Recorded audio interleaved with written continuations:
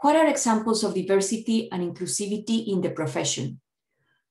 One, to make sure that more people from underrepresented groups can become archivists. Second, to empower archivists in general. Our work leads to policy and to the writing of history. We need to make sure that governments and academia value our work.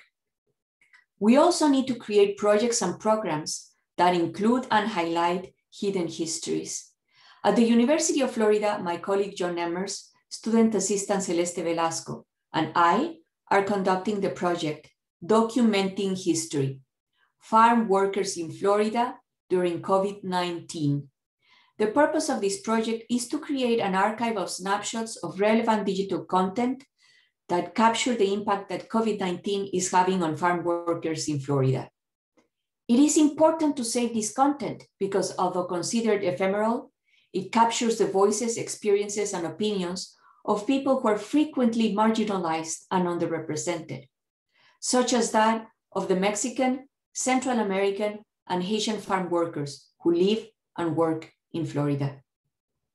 The project will document the challenges that COVID-19 has presented them, as well as the innovative ways in which they adapt and survive. In the current environment, the mission of challenging and correcting the misrepresentation of immigrants is crucial.